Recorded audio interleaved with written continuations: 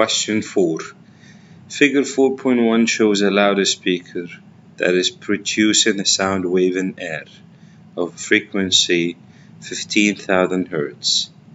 The loudspeaker is functioned to convert the electrical energy into sound energy, and the 15,000 Hz, which is in the range of audible sound between 20 to 20,000 Hz.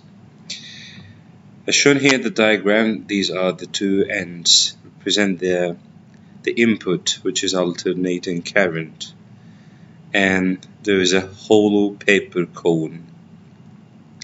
Question part A. Describe how the cone of the loudspeaker produces the sound. The answer for this question: the cone vibrates due to alternating current in coil.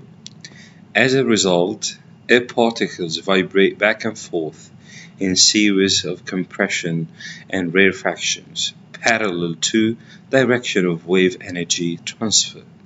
To get the 3 marks: 1 mark for the cone vibration, secondly alternating current, and the third one for explaining or mentioning their compression and rarefaction. B. The speed of sound wave in air is 330 meters per second. The definition of the speed of sound is the distance traveled, which is 330 meters, by sound wave in unit time, which is 1 second. To calculate the wavelength, which is symbolized by the Greek letter lambda, of this sound wave, which is v, velocity of speed, divided by frequency, which is symbolized by the letter f, equals to the 330, which is the speed of sound, divided by 15,000, which is the frequency from the beginning. The answer for the wavelength, which is 0.022 meter.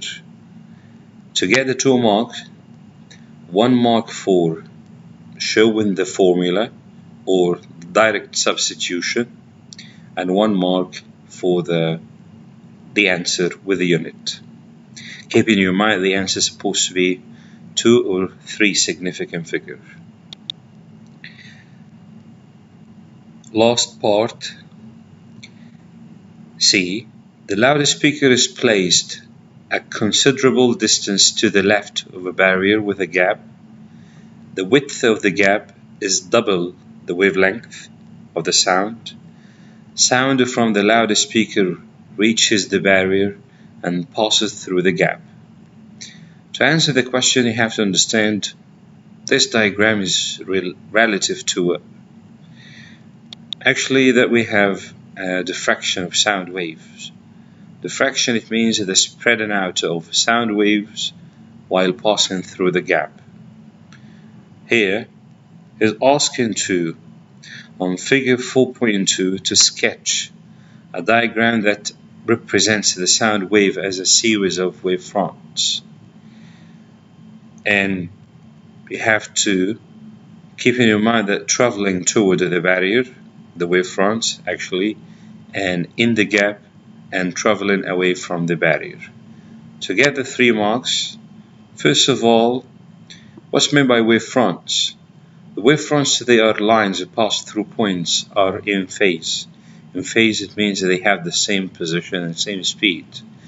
And if you're not familiar to the word phase, you can say another definition, which lines pass through crosses.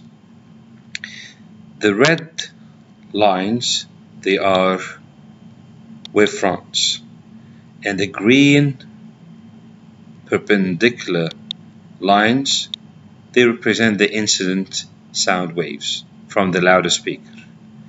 And these lines, or the wavefronts, they passing through the gap, the shaded here, between the barriers.